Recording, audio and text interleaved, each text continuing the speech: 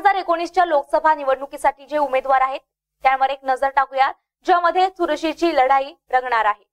सातारा लोकसभा मतदारसंघात एक नजर टाकूया। 2019च्या लोकसभा निवडणुकीसाठी राष्ट्रवादीचे उमेदवार खासदार उदयनराजे भोसले आणि यांच्या विरोधात माथाडी कामगार नेते नरेंद्र पाटील हे उभे आहेत।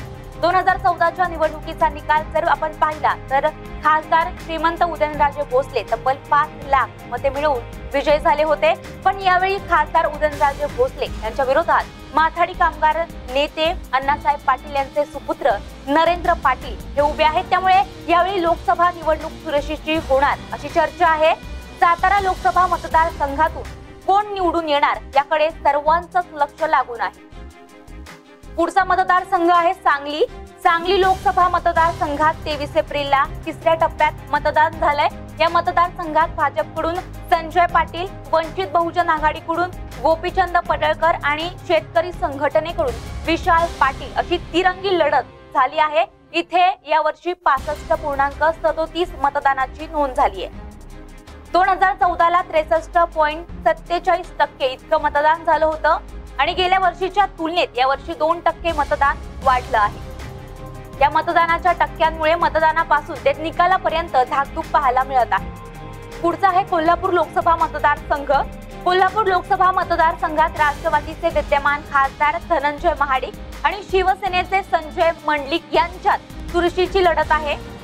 काँग्रेसच्या एका मोठ्या गटानं प्राध्यापक मंडलिक यांच्या मागे लावलेली रसद आणि युतीतील काही उमेदवारांनी केलेली छुपी मदत यामुळे ही निवडणूक आणखीन लक्षवेधी ठरली आहे। अखेरच्या टप्प्यात प्राध्यापक मंडलिक यांच्या प्रचारापासून काहींनी घेतलेली फारकत आणि याच पार्श्वभूमीवर निकालाचा अंदाज बांधणं मुश्किल आहे। पुढचा संघ आहे सोलापूर। सोलापूर लोकसभा मतदारसंघात दुसऱ्या टप्प्यात मतदान झालंय। या मतदारसंघाकडे संपूर्ण देशाचं लक्ष लागलं होतं।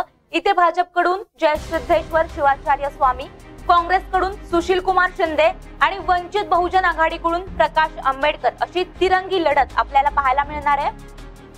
पुढचा आहे नाशिक लोकसभा मतदारसंघ। या मतदारसंघात चौथ्या टप्प्यात 29 एप्रिलला मतदान झालंय। इथे यावर्षी 58% मतदानाची नोंद झाली आहे। या मतदारसंघात 2014 मध्ये 58% मतदान झालं होतं। 2014च्या तुलनेत मतदानाचा टक्का हा 0.84% घटलाय। त्यामुळे या मतदारसंघात मतदानापासून ते निकालाकडे सर्वांचंच लक्ष आहे। या मतदारसंघात भाजप महायुतीकडून हेमंत गोडसे तर काँग्रेस राष्ट्रवादी महाआघाडीकडून समीर भुजबळ यांच्यात प्रमुख लढत आहे।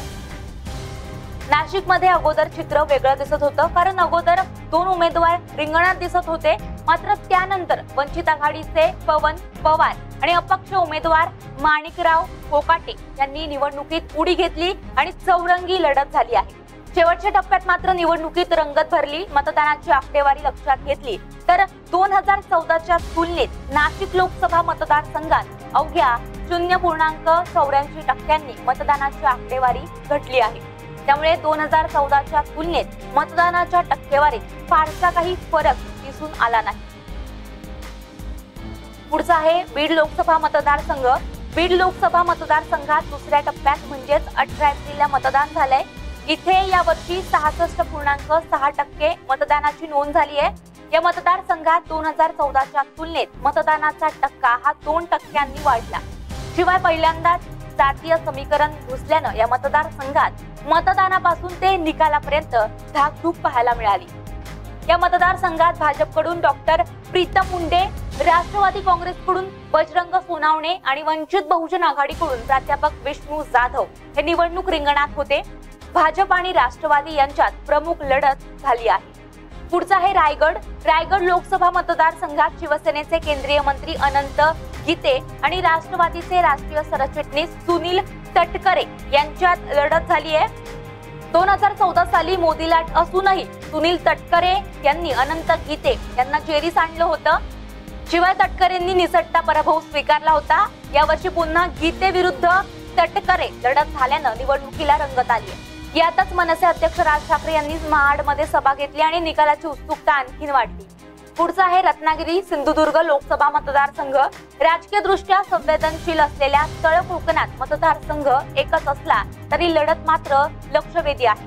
काँग्रेसमधून बाहेर पडलेल्या नारायण राणे यांनी स्वाभिमान पक्षाची स्थापना केल्यानंतर त्यांच्यासाठी ही पहिलीच मोठी निवडणूक आहे। कोकणातील वर्चस्व पुन्हा सिद्ध करण्यासाठी अवघे राणे कुटुंबीय कोकण पायाखाली घालत आहे।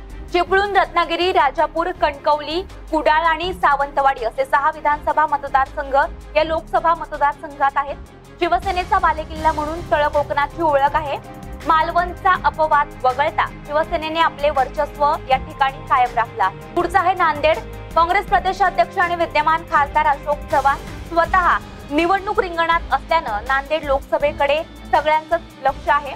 लोकसभेच्या दुसऱ्या टप्प्यात 18 एप्रिलला नांदेडमध्ये लोकसभेसाठी मतदान झालंय। अशोक चव्हाण यांच्या विरोधात भाजपने आमदार प्रताप पाटील यांना मैदानात उतरवलंय। मुख्यमंत्री फडणवीस यांनी इथे विशेष लक्ष दिल्यानं नांदेडची निवडणूक रंगतदार झाली आहे। नांदेडमध्ये मोदी, काँग्रेस अध्यक्ष राहुल गांधी, रेल्वे मंत्री पियुष गोयल, फडणवीस, अर्थमंत्री सुधीर मुनगंटीवार, मनसे अध्यक्ष राज ठाकरे, माजी उपमुख्यमंत्री भुजबळ, वंचित बहुजन आघाडीचे आंबेडकर, MIMचे असदुद्दीन ओवेसी अशा नेत्यांच्या प्रचार सभा नांदेडमध्ये झाल्या। या प्रचार सभांमुळे नांदेडचं वातावरण अगदी ढवळून निघालं होतं। नांदेडच्या लोकसभा निवडणुकीत स्थानिक पातळीवर रोजगाराचा अभाव हा मुद्दा चांगलाच गाजला। पुढचा आहे जळगाव लोकसभा मतदारसंघ। जळगाव लोकसभा मतदारसंघात तिसऱ्या टप्प्यात म्हणजे 23 एप्रिलला मतदान झालं। जळगाव लोकसभा मतदारसंघात भाजपकडून उन्मेष पाटील विरुद्ध राष्ट्रवादी काँग्रेसचे गुलाबराव देवकर यांच्यात लढत झाली। जळगाव लोकसभा आणि रावेर लोकसभा या मतदारसंघांसाठी 23 एप्रिलला मतदान झालंय। जळगाव लोकसभा मतदारसंघात 56% मतदानाची नोंद झाली आहे। मागील लोकसभा निवडणुकीच्या तुलनेत मतदारसंघात मतदानाचा टक्का हा 2% घसरला। 2014 मध्ये जळगाव मतदारसंघात 58% मतदानाची नोंद झाली होती। जळगाव लोकसभा मतदारसंघ अनेक वर्षांपासून भाजपकडे असला तरी अंतर्गत गटवाजीचा परिणाम यावेळी जळगावात भाजपच्या कामगिरीवर होईल असा अंदाज जाणकारांनी सुरुवातीपासूनच वर्तवला।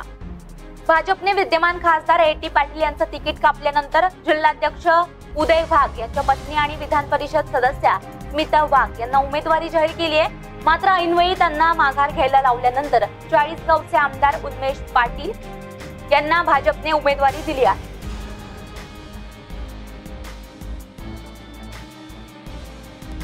पुढचा आहे वर्धा लोकसभा मतदारसंघ। वर्धा लोकसभा मतदारसंघात पहिल्या टप्प्यात 11 एप्रिललाच मतदान झालंय। यावर्षी इकडे 31% मतदानाची नोंद झाली आहे। या मतदारसंघात 2014च्या तुलनेत मतदानाचा टक्का हा 3% घटलाय। या मतदारसंघात मतदानापासून ते निकालापर्यंत धाकधूक होती। या मतदारसंघात भाजपाकडून विद्यमान खासदार रामदास तडस यांना पुन्हा संधी देण्यात आली आहे, तर काँग्रेसकडून माजी राज्यपाल प्रभाराव यांच्या कन्या आणि महिला काँग्रेस प्रदेशाध्यक्ष चारुलता टोकस यांच्यात प्रमुख लढत होणार आहे। महात्मा गांधी आणि विनोबा भावे यांच्या वास्तव्याने पावन झालेला वर्धा जिल्हा, वर्धा लोकसभा मतदारसंघ हा काँग्रेसचा बालेकिल्ला म्हणून ओळखला जात होता। हा मतदारसंघ 12 वेळा काँग्रेसकडे होता। एका वेळेस कम्युनिस्ट पार्टीचा उमेदवार विजयी झाला होता, तर 3 वेळेस भाजपाला विजय मिळवण्यात यश आलं। 2014च्या लोकसभा निवडणुकीत मोदी लाटेत भाजपाने जोरदार मुसंडी मारत मोठ्या फरकाने इथे विजय मिळवला। हा मतदारसंघ पुन्हा काबीज करण्यासाठी काँग्रेसने माजी राज्यपाल प्रभाराव यांच्या कन्या आणि महिला काँग्रेस प्रदेशाध्यक्ष चारुलता टोकस यांना उमेदवारी दिली आहे। पुढचा आहे अहमदनगर लोकसभा मतदारसंघ। अहमदनगर लोकसभा मतदारसंघात तिसऱ्या टप्प्यात मतदान झालं। इथे यावर्षी 63% मतदानाची नोंद झाली आहे। राज्यातील प्रतिष्ठा पणाला लागलेल्या महत्त्वाच्या मतदारसंघांपैकी एक अहमदनगर लोकसभा मतदारसंघ। या संघात भाजपकडून डॉक्टर सुजय विखे पाटील विरुद्ध राष्ट्रवादीकडून आमदार संग्राम जगताप अशी लढत झाली आहे। मुख्यमंत्री फडणवीस आणि राष्ट्रवादीचे अध्यक्ष पवार यांचं या मतदारसंघात विशेष लक्ष होतं, त्यामुळे ही निवडणूक प्रतिष्ठेची झाली आहे। शरद पवारांनी या मतदारसंघात तब्बल 5 सभा घेतल्या, तसेच विरोधी पक्षनेते राधाकृष्ण विखे पाटील यांनी देखील मुलाच्या प्रचारासाठी अनेक बैठका घेतल्या, त्यामुळे या मतदारसंघाकडे सर्वांचंच लक्ष लागलं आहे।